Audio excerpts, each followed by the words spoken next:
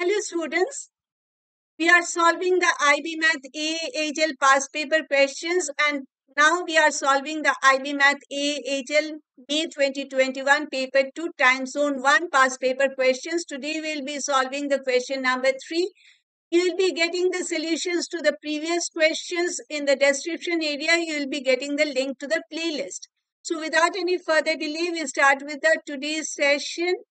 Question number 3, it contains 5 marks and it says a Ferris wheel with diameter 110 meters rotates at a constant speed. The lowest point on the wheel is 10 meters above the ground as shown in the following diagram. So over here, this is 10 meters that you are being able to see. And the P is a point on the wheel. This is the point P and the wheel starts moving with P at the lowest point. Means when the time is equal to 0, P is over here and completes one revolution in 20 minutes. Okay.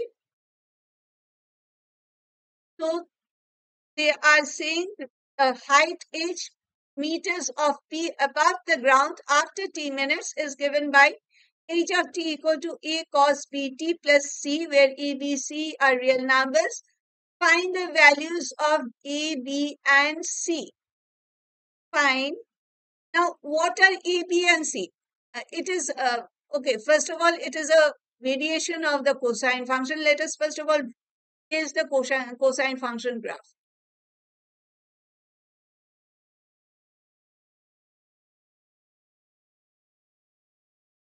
I can sketch the cosine function graph over here. Okay. Okay, let me take this.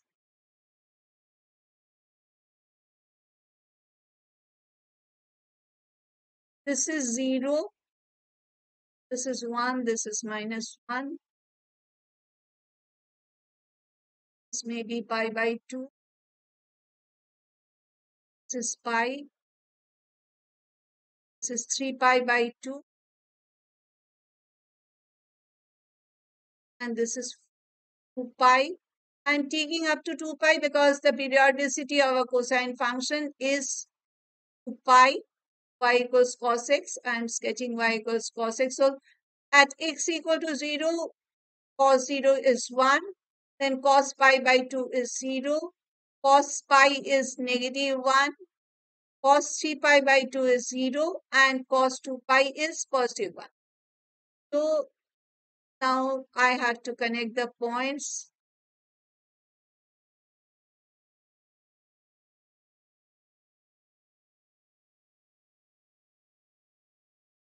Somewhat of this shape.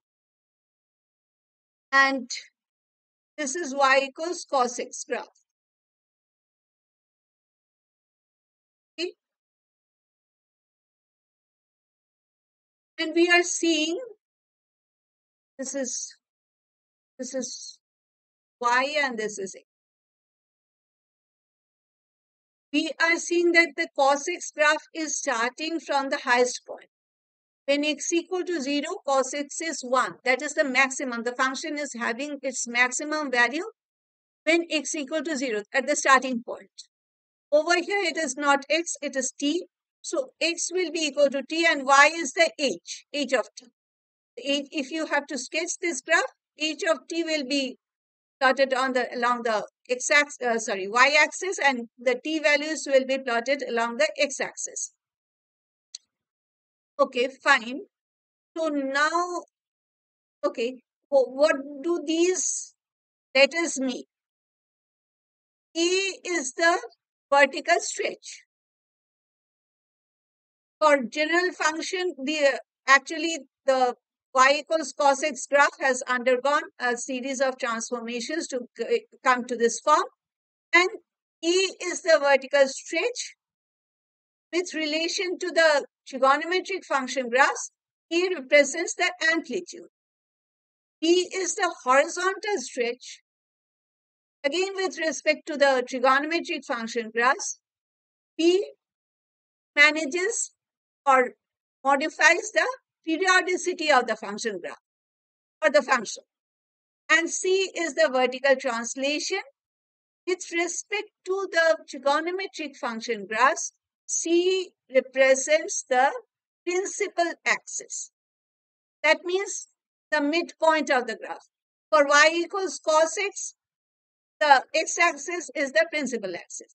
The graph moves up and down equally around the principal axis. It moves one unit above and it comes down by 1 unit for y equals cos x graph. Okay. So now we have to find the values of A, B, and C for the y equals cos x. Obviously, A equal to 1, B equal to 1, and C equal to 0. But we have to get the A, B, C values for this case. Well, first of all, since A is the amplitude, first of all, let us get the h of t, the minimum value of the function graph and the maximum value of the function graph. H of t minimum. What is the minimum height above the ground? It is, of course, equal to 10 meters. And what is maximum height?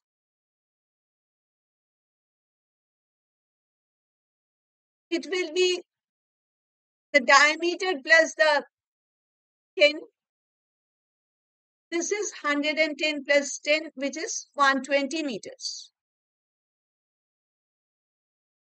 Okay. So we know what will be the amplitude. The amplitude will be maximum minus minimum, the y values, not the x values. In fact, the x values do not have any maximum minimum. The y values, for y values, you have the maximum minimum. In this case, they are not the y values, they are rather the heights. So the maximum height is 120, minimum height is 10. Therefore, we subtract 120 minus 10 divided by 2. 110 divided by 2 is 55. You could have just got the radius. 110 divided by 2. 110 is the diameter. So the radius, if you cannot think of the radius to be the amplitude, don't have to. You know, this is the general rule. You take the maximum y value, you take the minimum y value, you get the subtraction, you do the subtraction, get the difference and divide by 2 to get the amplitude. So we have done exactly the same thing. But will it be 55? No, it will not be 55. Why not? Because for this graph y equals cos x, the function value is maximum when x equal to 0. But what is the h value when t equal to 0? When t equal to 0 means at the starting point, the point P, because we are interested in the position of the point P. So the point P is at this lowest point. So if we graph this h of t for point P, the graph will be starting from the lowest value, the minimum value, that is 10 meters. Therefore, instead of starting from the highest value, that is the nature of the cosine function graph, it is starting from the lowest value. What makes it start from the lowest value? How to get the +1 come to this -1 point? We have to reflect. We have to reflect in the x-axis. That means the graph is getting reflected in the x-axis. And what is the reflection in the x-axis? How can it be denoted? It is f of x to negative f of x. This is the reflection in the x-axis. The f of x, that is the y values, we change to negative y value. Plain and simple. So therefore, this 55 is the height, that is the y value. So we will not be having positive 55, rather we will be having negative 55 as the a value. This is important. Don't write 55, you will be losing marks.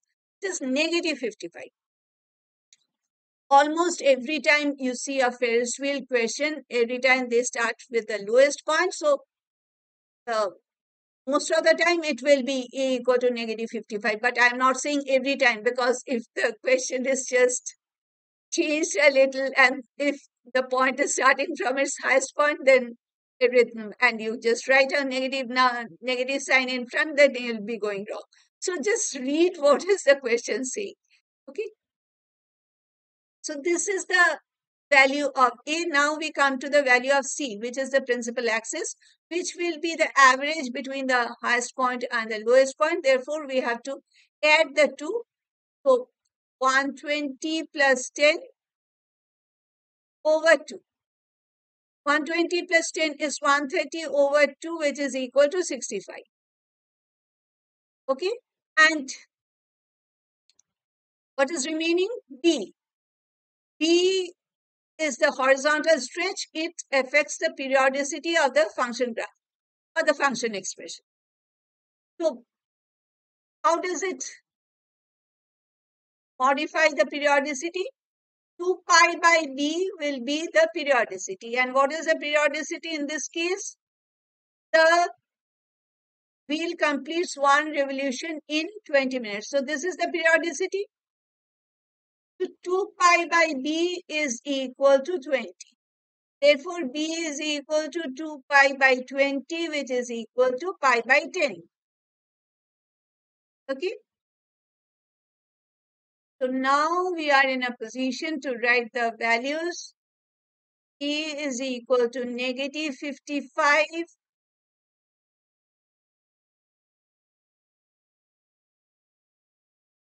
B is equal to pi by 10.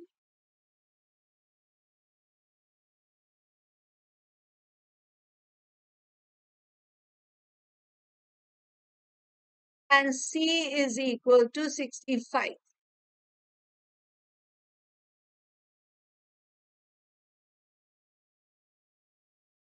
Okay. So students, this brings us to the end of this session because we have completely solved question number 3. And thank you for staying with me till the end. We will be meeting tomorrow again, and we will be solving question number 4 of this same paper.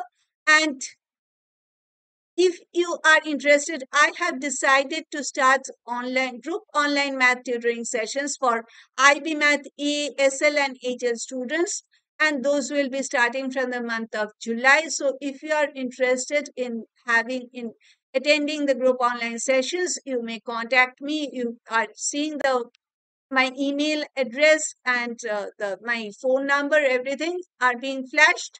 So you may contact me, you may mail me, you may text me if you are interested. Okay. So bye for now.